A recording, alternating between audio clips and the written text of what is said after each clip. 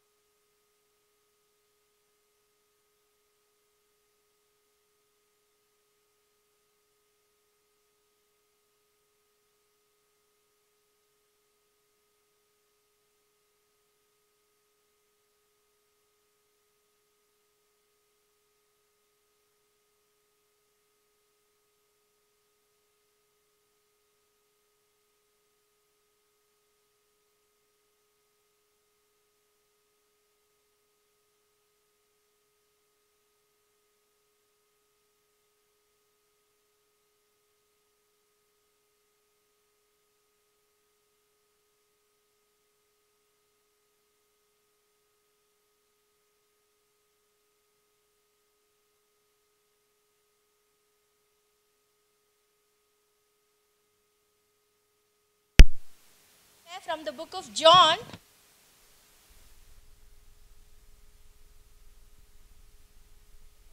the quiz competition.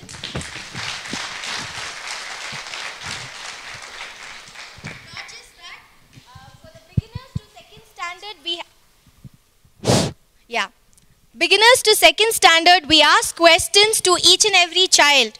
The set of 20 questions was asked to each and every child, and the winners were selected based on how they did well. And for the second two groups, we had 2 rounds. First, we had a written test where they had to write a test, and those who did well in the written test were chosen to be a part of the quiz, which was the final round. So I'm going to read out the winners of winners from each of these groups. First, we'll begin with beginners to second standard.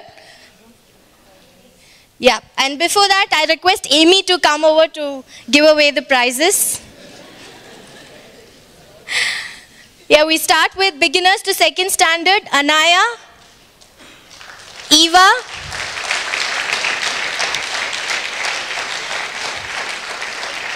Ruth Ida,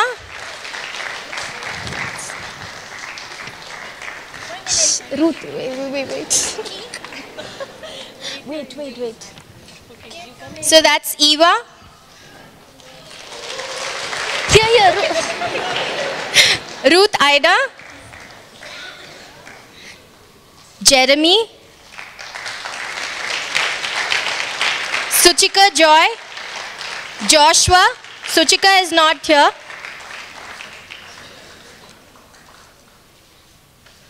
Now the second prize winners, Benita Rachel and Esther.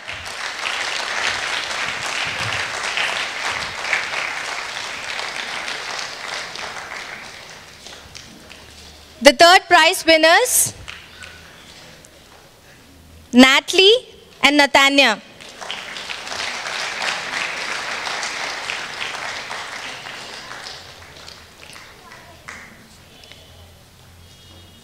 Next is for the written test for the group 3rd to 6th standard, and the first prize winners are Rebecca and Satya.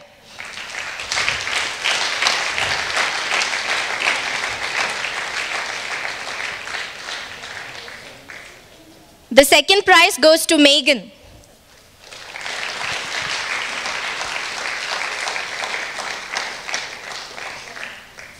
Now we have the winners of the group quiz from 3rd to 6th standard. The first prize goes to Stefan.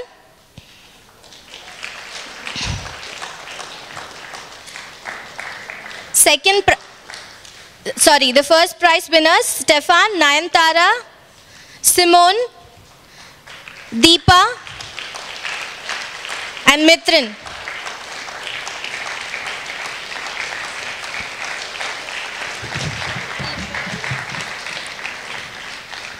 And the runners up, Megan, Chitra, Shreha, Aisri and Rainan.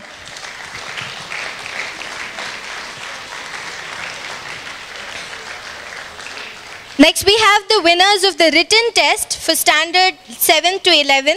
First prize goes to Nisha. A special mention, Nisha is the only kid who got 20 out of 20 in the written test. The second prize goes to Jonathan.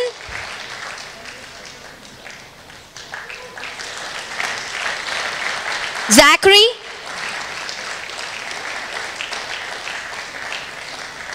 And the third prize goes to Shweta, Tanya, Jerry, and Shreyas. Next, the winners of the group quiz from standard 3 to 6. First prize goes to Nisha, Shweta, Varlakshmi, and Jonathan. And the runners-up goes to Sam, Abby, Kimberly, and Lydia.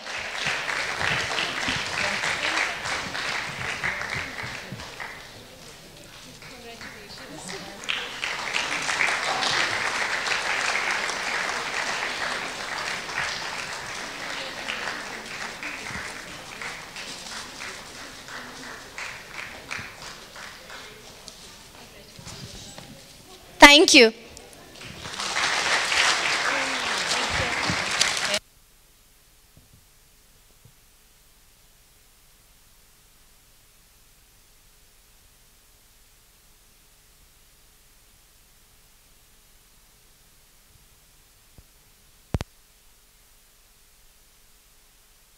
I know they're not here, but let's put our hands for the children's church teachers.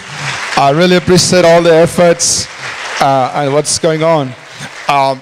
As is announced in the video, we are working on putting together a new children's church curriculum, and the idea behind the curriculum is that we'd like to lay a really solid foundation for our children, so that really by the time they come out of the children's church, which is I think by the time they're, what's it, 12th standard? 12th. Okay, by the time they finish 12th grade, they should be in a position to serve God, to do ministry. That's the idea with this new children's church curriculum. We want to equip them, give them a strong foundation of the word and all the things that we teach in the adult church. We want them to learn it, so that by the time they're 17 or 16, 17 and they finish children's church, they'll be ready to actually serve God. Amen? You all went very quiet suddenly. It's like, oh no. But that's what we're doing. And so if you'd like, we need people who help write the curriculum. But of course, you need to be strong in the Word of God yourself before you could do that. We've selected the topics and selected what we want to deliver.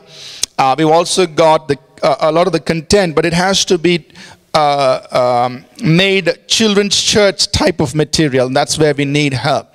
So if you'd like to do that, then please get in touch with Pastor Selena or Deepika. So Deepika has joined our staff as a full-time staff. Her primary responsibility is help with the writing of the children's church content, but she will also be involved in other things with Catalyst and so on. Men, very important, January 26th. What's happening? Other than you get to sleep in because it's Republic Day. January 26th is our men's conference. All right, so we just want to have all the men come out. It's at Infantry Hotel. Bring your kids. If they're 13 years and above, bring your fathers. We just want all men to come together.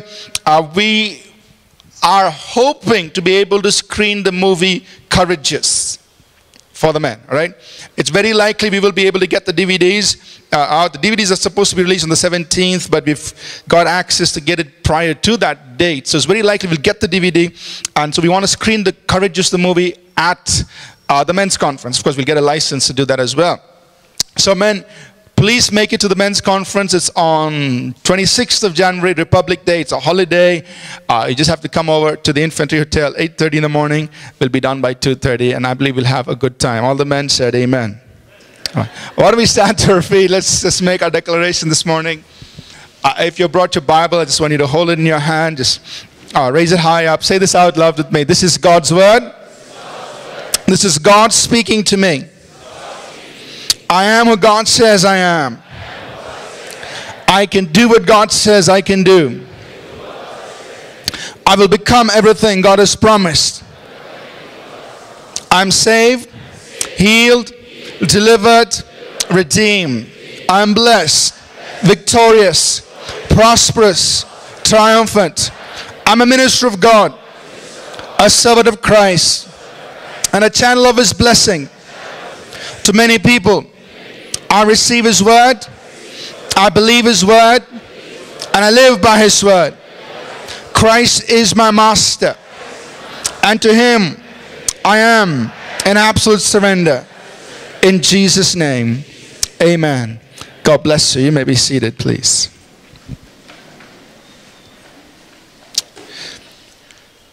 If you have your Bibles, please turn with me to Ephesians chapter 6. We're going to start with a couple of verses from the 6th chapter of Ephesians.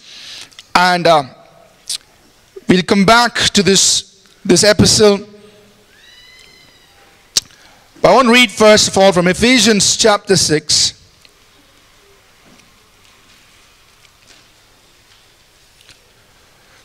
We'll read verses 10 through 12. Ephesians chapter 6 verses 10 through 12. Paul writes, he says, "Finally, my brethren, be strong in the Lord and in the power of His might. Put on the whole armor of God, that you may be able to stand against the wiles of the devil. For we do not wrestle against flesh and blood, but against principalities, against powers, against the rulers of the darkness of this age, against spiritual hosts of wickedness in the heavenly places." This morning I want to spend some time talking to us about life's battles and about winning life's battles. In Ephesians chapter 6 verses 10 through 12, the verses that we just read, Paul is encouraging us as believers, and he says, "Brethren, I want you to be strong in the Lord." You be strong. You do what you need to do to be strong spiritually, to be strong in God, and be empowered with the strength that He gives. Be empowered with the might that comes from Him. Be strong in the Lord and in the power of His might. And he says, put on the whole armor of God. For what reason? So that you can stand against all the wiles, against all the schemes, against all the devices of the enemy. And then he goes on to tell us, we're not fighting against flesh and blood. I mean, we're not engaging in a physical battle.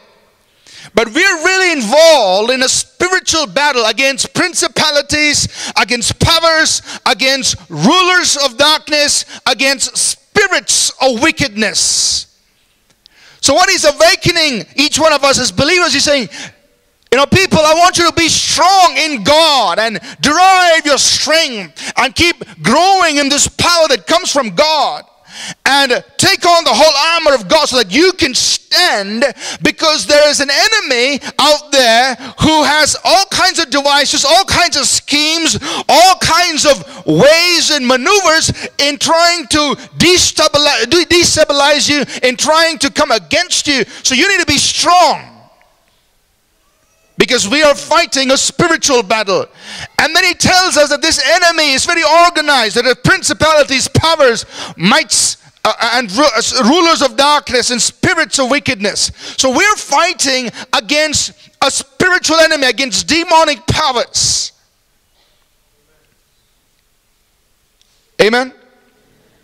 So I want to spend some time talking about life's battles. The reality is, all of us will have many battles to go through in life. It's just normal to be in the middle of a fight, in the middle of a battle. It's normal.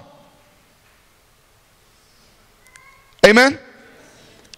So don't get all upset if you're saying, man, Why am I in a battle? Why do I have to fight? It's normal to be in a battle as you're journeying through life as a believer. Now, just for our discussion or for our meditation, if you will, this morning, I've tried to categorize life's battles into these four main areas. There is a battle for faith. There is a battle for faith. Secondly, there is a battle for purity. Thirdly, there is a battle for our spiritual inheritance. And fourthly, there's a battle for our destiny. There's a battle for faith. The devil, just because you are a believer and just because you made a decision to follow Christ doesn't mean that you will never have doubts concerning your faith in Jesus. The enemy will try to do something to rob you and rob me of our faith in the Lord Jesus Christ. There's a battle, a very basic battle, the battle for faith in Jesus. Then there is a battle for purity. If the devil cannot shake us in our faith, he's going to at least try to neutralize us by causing us to compromise in our lifestyle. There's a battle for purity. We'll talk about these things. And then there is a battle for our spiritual inheritance. If the devil cannot get you to compromise on a pure life, he'll try to hold back what is rightfully yours. Spiritual inheritance. So you got to contend for what is yours in Christ. And then there's a battle for destiny. To fulfill God's call on your life. To fulfill the very purpose for which God has kept you here on earth. Amen? So I want to talk about these things, and I want to come back to the book of Ephesians to just look at the background, the foundation that Paul laid in chapters 1, 2, and 3 before he could tell us in chapter 6 that you're fighting against these principalities, powers, mights, and rulers of darkness and spiritual wickedness. Before he could tell us you're in this battle, what kind of a foundation did he lay? We want to look at that and make that as a basis for which you and I can win life's battles. Let me just talk about the battle for faith. If you turn with me to 1 Timothy chapter 1. Many of us make the wrong assumption that, just because I'm a believer, just because I go to church, just because I hear a lot of sermons, I'm strong in my faith and nothing is going to cause me to go astray from the faith. And that is indeed a very dangerous assumption to make. Because in this epistle, the first epistle of Timothy, Paul brings to our attention a couple of scenarios where people actually depart, stray, or shipwreck their faith. Look at these with me. In 1 Timothy chapter 1, verses 18 through 20, Paul says, "This charge I commit to you, son Timothy, according to the prophecies previously made concerning you, that by them you may wage the good warfare, having faith and a good conscience, which some having rejected concerning the faith have suffered shipwreck." So saying, Timothy, you're in a warfare. And I want you to do something. I want you to hold on to your faith with a good conscience. With a clear conscience. Which some having put away. Meaning some people have disregarded maintaining a clear conscience. And what has been the consequence? They have shipwrecked their faith. In other words, if you and I want to maintain our faith, we've also got to have a good, a what? A good conscience. You've got to maintain a clear conscience. If you disregard a good conscience, Paul says these people can shipwreck their faith. Destroy their own faith. We'll come back to this good conscience bit in a few minutes. chapter 4, verses 1 and 2, Paul says, now the Spirit speaks expressly that in the latter times some will depart from the faith. They'll go astray from the faith. There's a battle for our faith. Why would they depart? Giving heed to deceiving spirits and doctrines of demons, speaking lies and hypocrisy, having their own conscience seared with a hot iron. Once again, that issue of conscience. Their own conscience is seared with a hot iron. And because of that, they consequently actually go astray, go away from the faith. Chapter 6. Two more reasons or two more scenarios where people depart from the faith. In chapter 6, in verses 9 and 10, he says, but those who desire to be rich fall into temptation and a snare, and into many foolish and harmful lusts, which drown men in destruction and perdition. For the love of money is a root of all kinds of evil, for which some have strayed from the faith in their greediness, and pierce themselves through with many sorrows. So why do people stray from the faith? In this case, he says, because of the love of money and because of greediness, they stray from the faith. And lastly, in verses 20 and 21, he says, O Timothy, guard what was committed to your trust. Avoid the profane and idle babblings and contradictions of what is falsely called knowledge. By professing it, some have strayed concerning the faith. Grace be with you. 4 scenarios where people actually lose their faith. In chapter 1, he says they shipwreck their faith. In chapter 2, he says they depart from the faith. Chapter 4, he says they depart from the faith. In chapter 6, he says 2 scenarios where people stray from the faith. And therefore, in chapter 6, verse 12, and all of his writing, in chapter 6, verse 12, he says, fight the good fight of faith. Amen? There is a battle of faith. There's an enemy who will attempt to dislocate our faith, who will try to get us to stray from the faith.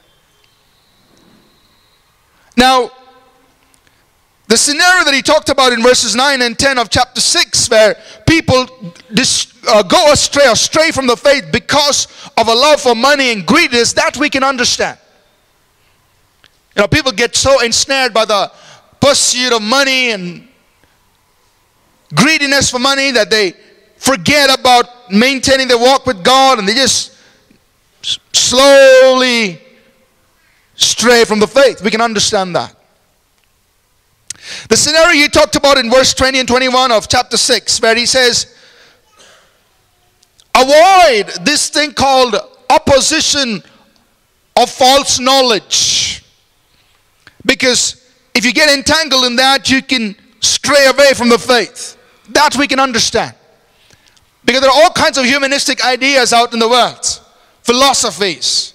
Big names who claim all kinds of things. And when we start to think in their way and embrace their way of thinking, it can cause us to go away from the faith. So we got to be careful what we hear and what we listen to and pay attention to.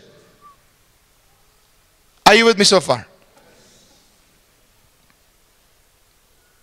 But then this issue of conscience, which he addresses both in chapter 1 and chapter 4, is something we need to spend a few moments on. I want to spend a few moments on that. Because in chapter 1, 1 Timothy chapter 1 verse 19, Paul says, Timothy, hold your faith with a good conscience, because some who have done away with a good conscience, they have actually shipwrecked their faith. And in chapter 4 verse 1 and 2 he says, you know, believers who have seared their conscience as with a hot iron, what has happened to them? They have departed from the faith, and they've got trapped in seducing spirits and doctrines of demons. So this clear conscience, maintaining a clear conscience, is so important to have a life of strength and stability in the faith. Are you with me so far? What is the conscience? The New Testament talks a lot about the conscience. Very simply put, the conscience is the law of God written in the heart of every human being. Whether you are a believer or not, you have a conscience. You're born with it. God's law has been impregnated into your inner being, your core, your heart. And so inside you, whether you've been to church or not, whether you've read your Bible or not, whether you've heard a sermon or not, inside you there is something that says this is right and this is wrong. That's your conscience. It's the voice of your spirit, the voice of your heart. In Romans chapter 2, Paul has written a lot about the conscience, but this morning I'll just pick up a few verses to help us understand the conscience and also talk about the role of a conscience in the life of the believer, because if a believer disregards his conscience, he can actually lose his faith, is what Paul is saying. In Romans chapter 2, verses 14 and 15, Paul says, "For when Gentiles," he's referring to the unbelievers, "who do not have the law, by nature do the things in the law, these, although not having the law, are a law to themselves, who show the work of the law written in their hearts, their conscience also bearing witness, and between themselves their thoughts accusing or else excusing them." There is the conscience. What is it? It's the law of God written in the hearts of people. That something inside them, within themselves, within them says, either excuses or accuses them. Something inside you that tells you this is right and this is wrong. That's the conscience. Amen? And it's inside every human being. Paul says even the unbeliever who doesn't have the law, doesn't have the word of God, yet inside him there is something that says, that accuses him or excuses him. Something that says this is wrong and this is right. They have a conscience inside. Amen? And then in chapter 9 of Romans, here's the work of the conscience in the life of the believer. Chapter 9 verse 1. He says, "I tell the truth in Christ. I am not lying, my conscience also bearing me witness in the Holy Spirit," or with the Holy Spirit. So what is the role of the conscience, the life of the believer? It bears witness with the Holy Spirit. So a believer has two things inside him that is saying something is right and something is wrong. First, it's a conscience inside him. And second, it's the Holy Spirit. Now the conscience and the Holy Spirit always will agree, because the conscience is the law of God impregnated in your heart. The Holy Spirit is God inside you telling it's right and wrong. So your conscience will always agree with the Holy Spirit. Amen? Which means that you are not excused if you say, "I have no leading." See, it's very nice Christian terminology we all use to excuse ourselves. "I don't feel led." Give him a slap and say, "What is your conscience telling you?" We know how to make excuses, you know. "I don't feel God leading me." But listen, you may not feel the Holy Spirit, but what is your conscience telling you? Because the conscience will always agree with the Holy Spirit. It will bear witness with the Spirit. Amen? And it's there in every believer. Every human being has a conscience. However, the reality is that the conscience can be suppressed You know, in John chapter 8, we have an interesting scenario. You know, these religious people brought a woman caught in adultery. They brought her to Jesus. And they said, Lord, according to the law, we have to stone her because we caught her in adultery. Jesus writes on the ground. He says, he looks up and he says, whoever has no sin, you be the first one to throw the stone. And he continues writing. After some time he looks up and he sees no one there. They're all gone. And John chapter 8 and verse 9 says, each one convicted by his own conscience, dropped the stone and went. What happened? They were convicted by their own conscience.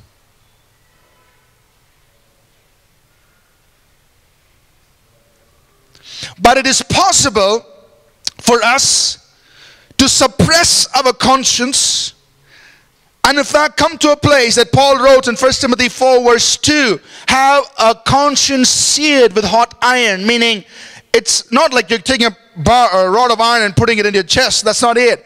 It's coming to a place where you have killed your own conscience. For believers. So when you seared your own conscience, and forget about listening to the Holy Spirit, that's like too far off, you know. When you've seared your own conscience, there's nothing anymore in a believer to tell him what he's doing is right or wrong. And a believer at that point is very dangerous because he can depart from the faith. Are you listening to me? Do we all understand this? So, we've got to keep our faith with a good conscience. Nurture your conscience. Feed it with the Word of God. Don't suppress it.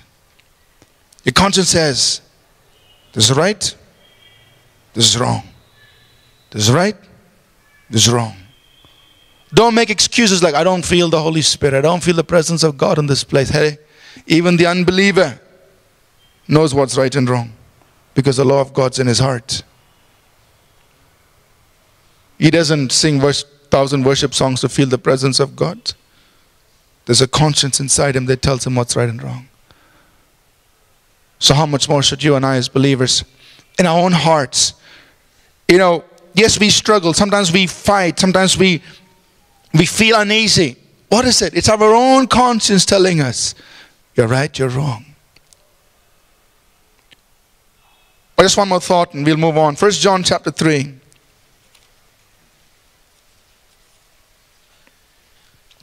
Verses 21 and 22.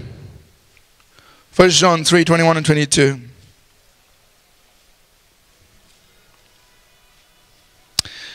John writes, he says, beloved, if our heart does not condemn us, if our heart does not condemn us, that means if our conscience is clear, we have confidence toward God. And whatever we ask, we receive from Him. Because we keep His commandments and do what is pleasing in His sight. He says, you know, if you've got a clear conscience, then you can go to God with confidence. And you can ask what you want and you'll receive it because you are keeping His commandments and doing what is pleasing in His sight. So a clear conscience is going to help you keep the commandments of God and do what's pleasing in His sight. It gives you therefore confidence in God's presence. Amen? So this morning in our battle for faith, there are things that the enemy may throw in our way to cause us to go away from the faith. It could be, you know, this false knowledge and all kinds of reasoning that try to destabilize your faith. It could be a love for money that causes you to go away. But very importantly, you and I must protect our faith by walking with a clear conscience. Amen? This morning, for some of us, our conscience needs to be resurrected.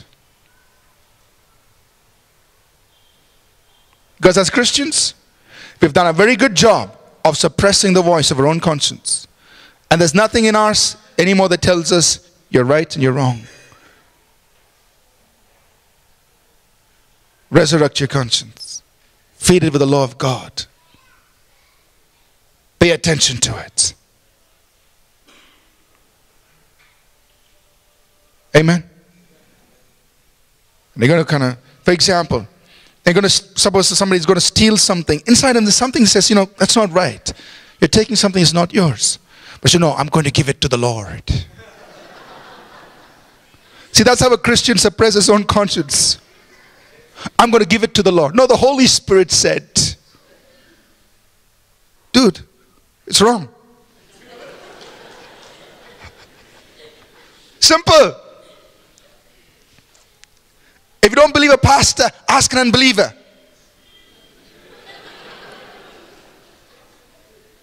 He'll tell you it's wrong. He's simply speaking out of his conscience, not complicating it with an angel of the Lord appeared, the Holy Spirit said, nothing. It's wrong. Finished.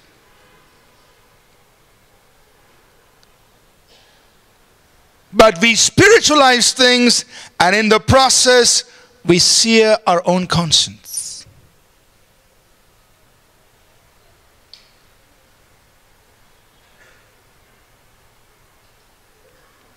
So there's a battle for faith. There is a battle for purity. You know, if the enemy cannot destabilize our faith, he's going to encourage us to live compromised lives. Why? So that he neutralizes our usefulness to God. In 2 Timothy chapter 2. 2 Timothy chapter 2.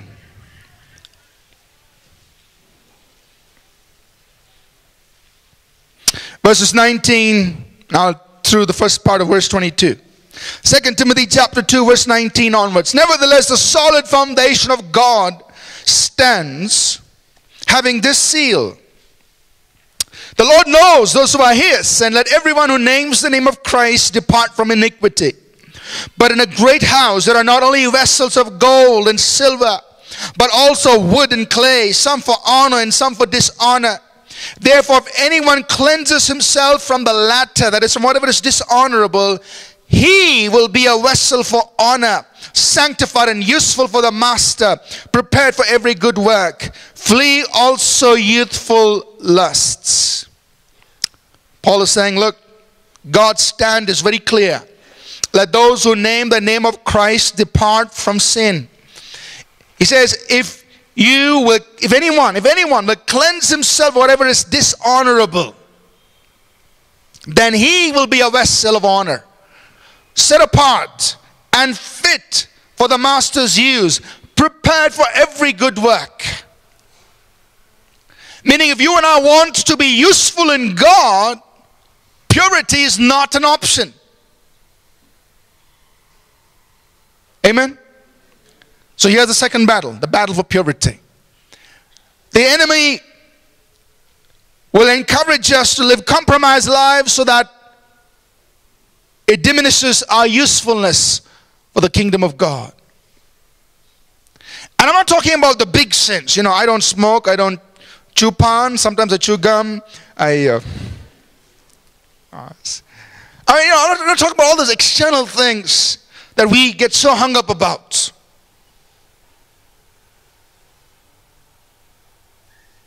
Very often the enemy uses little things, small things, to neutralize us.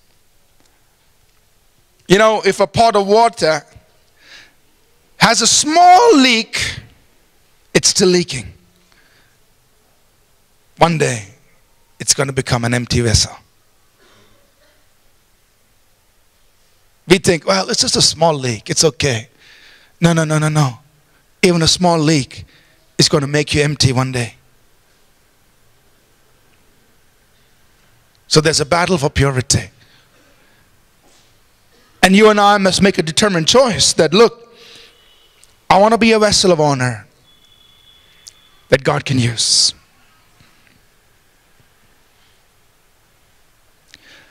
The third is a battle for our spiritual inheritance, which means God has blessed you with every spiritual blessing. Every blessing from heaven is yours. Healing is yours. Success is yours. Prosperity is yours. Triumph and victory is yours. It's provided in the Word of God as part of His promises. But then there's an enemy that comes to steal, kill, and destroy.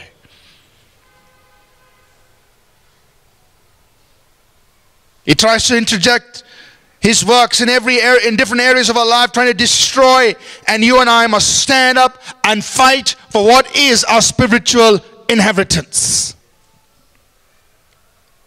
Amen? And there is a battle for our destiny. Right there in 2 Timothy chapter 4 and verse 7, Paul says, I have fought the good fight, I have finished the race, I have kept the faith. So he won the battle of faith. He kept the faith till the very end. He was also able to finish his destiny. I have finished the race. I've completed my destiny. What God called me to do, I finished it. There's a battle for your destiny. If the devil cannot win the battle for faith, if he cannot win the battle for purity in your life, if he cannot win the battle to keep you off of your spiritual inheritance, if he still succeeds in keeping you from your destiny, you've still lost that bit of value of being here on earth. True, you've kept your faith. True, you lived a good life. True, you've been successful, but you've not fulfilled the call of God. So there's a battle for God's call on your life, for your destiny. Amen. So Paul says, going back to Ephesians 6:10 that we read in the beginning, Paul says, be strong, brothers. Be strong in the Lord. Derive your strength from God. And put on the whole armor of God so that you can stand. Because there's an enemy there. But before he could get to chapter 6, there are some things, there's a foundation he laid in chapter 1, 2, and 3, which is what I want us to look at and then close. In what context are we fighting? In what context are all of life's battles happening? How must we perceive the battles that we are going through currently? In Ephesians chapter 1, I'm just picking up these verses to give us the context in which life's battles are happening. How we must approach these battles for our faith, purity, our spiritual inheritance, and our destiny. In chapter 1 of Ephesians, Paul says, talking about these principalities and powers and rulers of darkness and spirits of wickedness. In chapter 1, verses 20 and 21, Paul says that, talking about God and the work which he worked in Christ when he raised him from the dead and seated him at his right hand in the heavenly places, far above all principality and power and might and dominion and every name that is named, not only in this age but also in that which is to come. And he put all things under his feet and gave him to be the head over all things to the church. So what did Paul say right there in chapter 1? He said, Jesus Christ has been raised from the dead, and he's seated on the highest throne with all of these principalities and powers and demonic spirits all underneath his feet. And he is in this position for the church. What's the context in which we are fighting? Number one, we are fighting an enemy that has been conquered. Amen?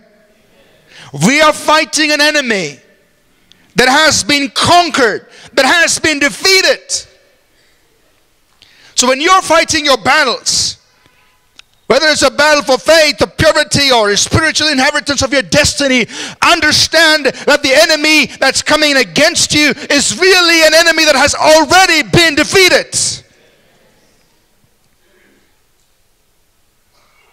Christ has conquered it, conquered the enemy, and is seated on the highest throne with all of these principalities, powers, and underneath his feet, and he's there for the church.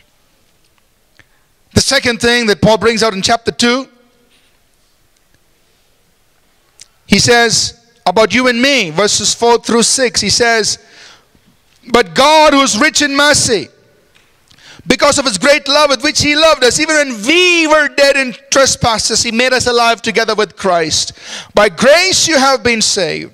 And he raised us up together and made us sit together in the heavenly places in Christ Jesus. So the second context is this: you are seated with Christ in the heavenly realms, with all these principalities and powers and rulers of darkness and spirits of wickedness underneath your feet. So this battle that you're going to fight in Ephesians 6 is in this context, that these demon spirits are really under your feet and you are fighting from a place of victory. You are in a place of dominion and authority. Amen. You heard us say this many, many times. You're not contending for victory. You're contending from a place of victory. Amen.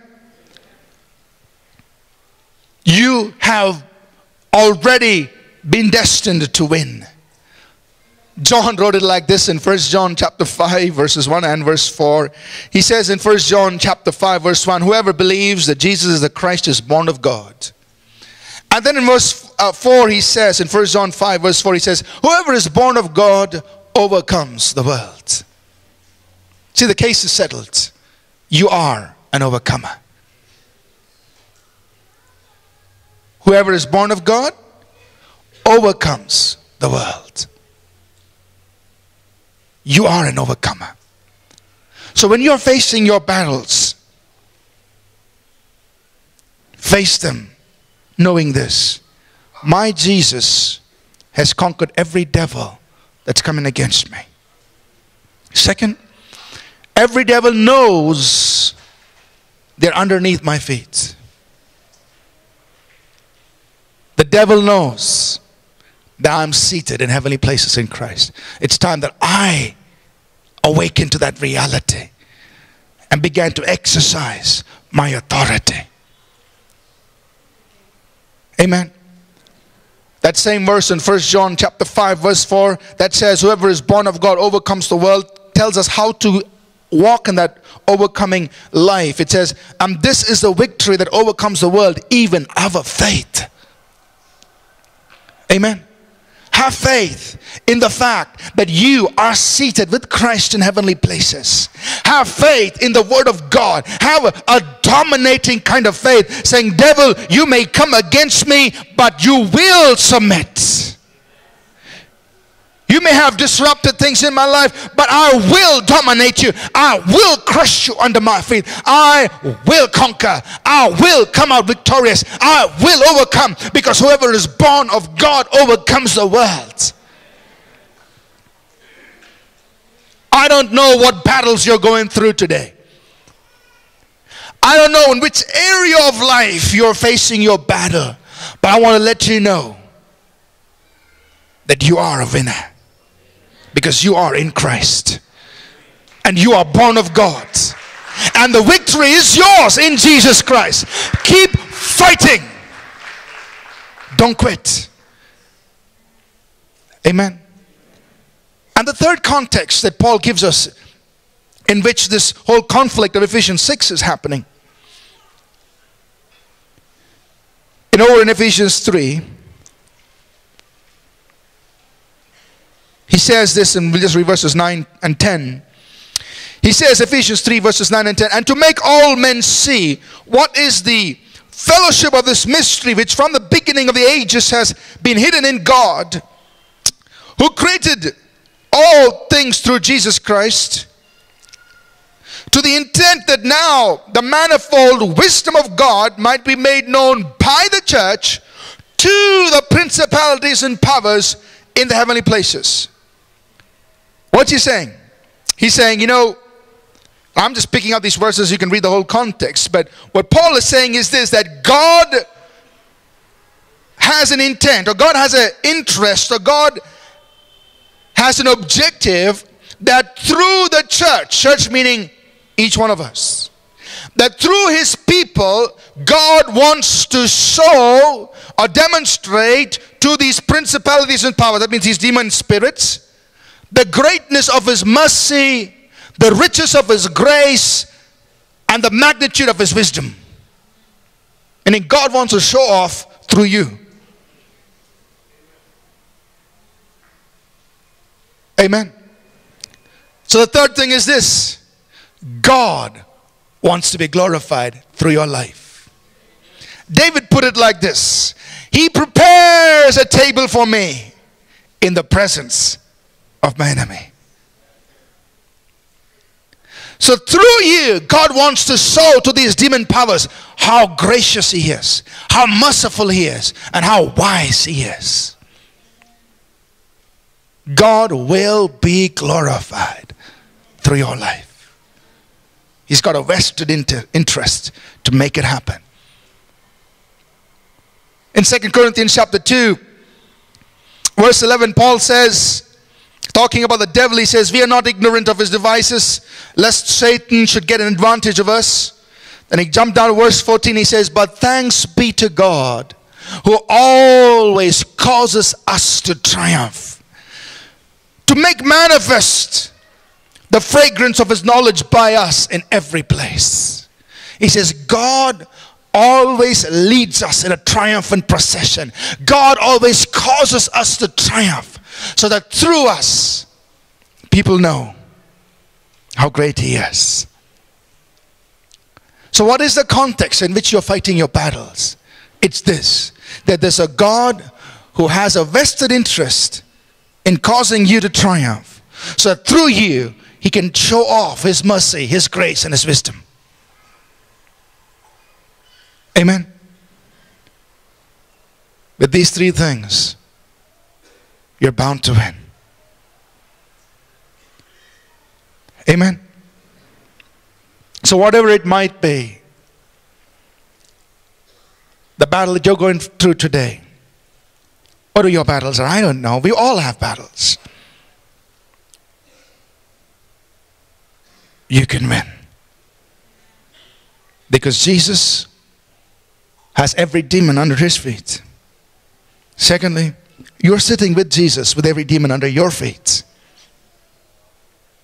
And thirdly, God's waiting to show off his glory, his mercy, his grace, his wisdom through your life. He's going to bring you through to victory. He's going to cause you to triumph. Amen. So now, brethren, be strong in the Lord and in the power of his might, because the battle you're fighting, you will win. Amen. Let's stand to our feet. Call the worship team up, please.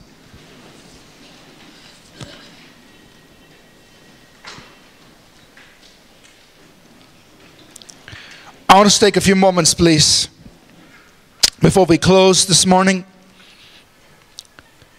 to just reflect on the message, reflect on the Word of God, and take some time to pray. Respond to the Word this morning. First of all, I want us to pray if there's some of us, perhaps intentionally, perhaps unintentionally, we have suppressed our own conscience. There was a time when your conscience was speaking and telling you, no, you're doing something wrong, you're doing something wrong. But then you fought your own conscience. And today you're in a place where your conscience doesn't bother you anymore. Why? Because it's been seared with a hot iron. It's been killed. You're doing wrong and you're fine about it. But there was a time that you can remember when you were doing something wrong, your conscience was troubling you, but you still kept doing it, but your conscience was troubling you. Some of us yielded to the voice of a conscience and we came back and to what was right. But there could be some of us who didn't do that. You fought your own conscience till the point you killed it. And that's a very dangerous place to be. Paul says you got to have faith with a good conscience. Otherwise, there are chances you can shipwreck your own faith. There are chances you can depart from the faith and get into all kinds of seducing spirits and doctrines of demons and all kinds of things. I wonder if there's anyone here this morning who needs to pray a prayer and say, God, revive my conscience. I will be sensitive, God. I'm sorry for fighting my own conscience. This auto mechanism that you placed in every human being to accuse us or excuse us, to tell us what's wrong and teach us what's right. Would you pray right now this morning and say, God, revive my conscience. Let the voice of my conscience speak loud and clear once again. I will listen. I will listen to my own conscience. You're placed in me, which teaches me what's right and what's wrong.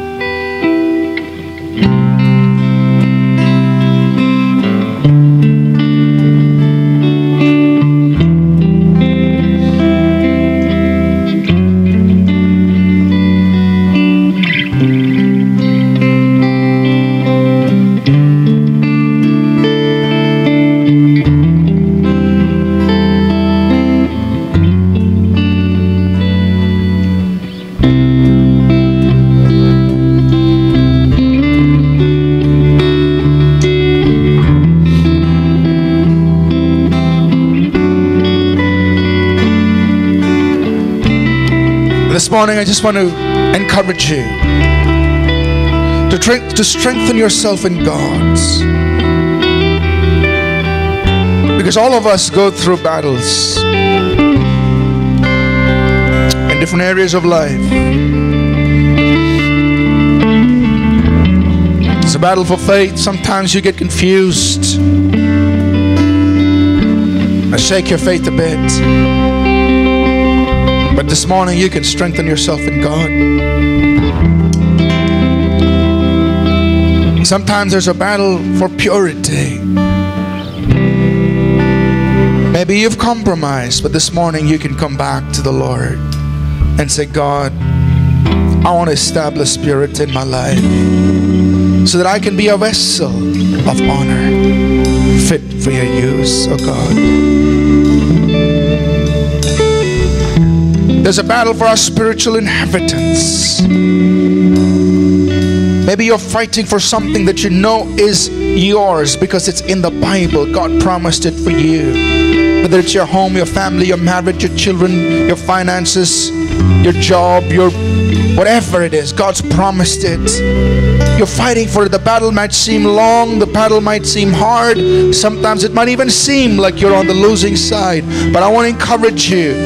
Your battle is from a place of victory. You're already on the winning side. Jesus has already won your battle for you. Fight the good fight of faith. Keep fighting and you will come through to victory. You will see the promise of God fulfilled in your life. Keep fighting. Keep standing. Be strong in the Lord. Put on the armor of God so that you can stand. Just keep standing. Just keep standing. Just keep standing. Just keep standing. Maybe it's a battle for the call of God, for your destiny. Man may have come against you. The devil may have come against you, trying to rob you of your destiny in God. But stand. stand. God will cause you to triumph. God will show off His mercy, His grace, His wisdom through your life. Just stand. Just stand. Be strong in the Lord. Be strong in the Lord. Be strong in the Lord.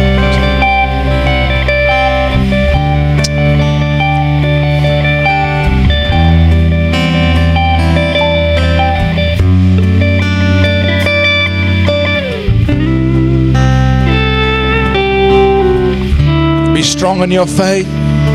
Exercise your authority. Exercise your dominion over that situation.